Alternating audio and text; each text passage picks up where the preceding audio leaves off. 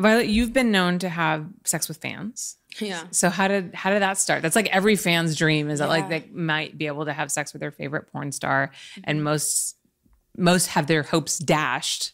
Yeah. But you're not out there killing dreams. You're making it happen. So how did that start? Oh my God, this happened like a while ago. Like I used to like, this was like even before I had a lot of followers. Like I was just like, this guy is like really cute and he follows me. Like I want to fuck him. Like I didn't really think too much of it as a, like a fuck a fan as I do now. I was just like, this guy's cute. I want to fuck him. Yeah. But how it started getting into like the fuck a fan was I just was like bored. This was before quarantine and everything. I was like, I'm bored. I'm in LA. Like, I want to make some extra money. I'm going to like pay for the fans test and like sell it, because I know guys like really like jerking off to like guys that have like normal size dicks. Like it's cool with the big dicks, but they want to see like somebody that they feel real. could be them. Yeah. Yeah. So I was like, man, I can definitely do this. And like I remember Riley Reid did the fuck a fan on her YouTube. I was like, I should do that too. Like that sounds like fun. Because I was already doing it. I was like, I should just start a fuck a fan series. So then that's how it started. Like I remember in 2019, I just met like some random guy on my OnlyFans. Like he was a subscriber. He got tested. We met and like we fucked and we filmed it. And then I was like, this is cool. Like I'm like really into it. These guys are cute. They're fans. Like it's different when it's a fan versus like a normal guy, because a fan is like he'll worship you and like he like jerks off to you, like he knows like how to fuck, versus like a normal guy, he's like whatever, like next girl.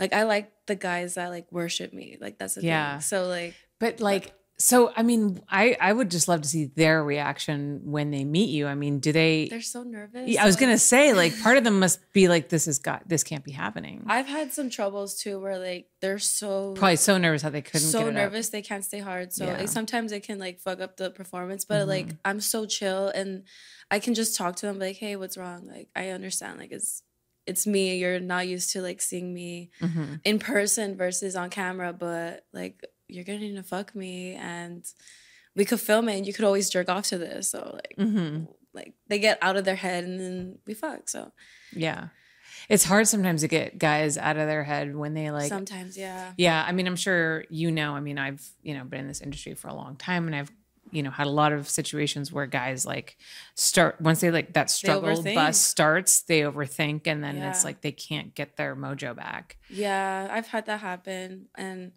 luckily, like, I'll just suck their dick. See, but that's nice of you, because sometimes performers won't help at all. Yeah. And like, look, it's up to you. Like, everyone's different. I mean, sometimes I will have to pull a girl aside and be like, look, we all want to go home. I know you want to go home. Maybe you could help them like a little bit. Like, I'm a trooper. Just a little bit. Yeah. And then they'll be like, okay, But some girls like will be like, he has to get hard in his zone. And I'm like, yeah, I get that too. But also like, it's work. It's work. And like, do you want to go home or like, what do you want to do here? Like, we all want to finish the scene. Like, dude, I'm about to take my tits out because I don't.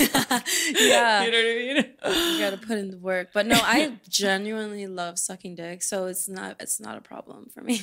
What is it about like giving blowjobs that you love so much? I think it's because like I'm in control of the dick. Like, and I don't know. I think before I even like lost my virginity, I was sucking dick. So it's just second nature to me. And it's like pretty hot when you can like make a guy come with your mouth versus your pussy. Yeah. No, I agree with you. I think there is a lot of power around that.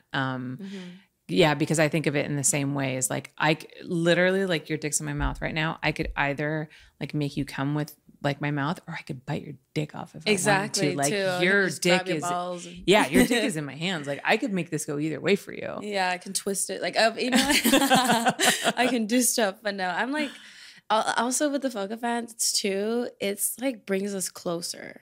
Like, I've taken a few virginities. Really? Yeah. Wow. And it's just like, can you imagine like being that guy that gets to lose your virginity to your favorite porn my God. star? I wish I was a guy.